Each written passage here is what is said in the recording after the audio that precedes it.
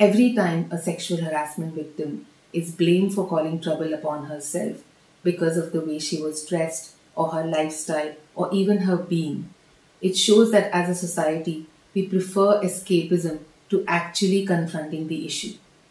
We've laid out so many behavioral rules for women to follow, but I do not see any rules for men. If a girl hangs out with boys, she's a slut. If she smokes, she's bad. If she shows little too much skin, she's available. Why are the rules different for women?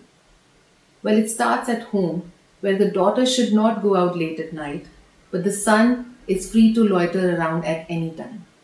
The son can come back home drunk and go on a rant, but the daughter should not speak loudly.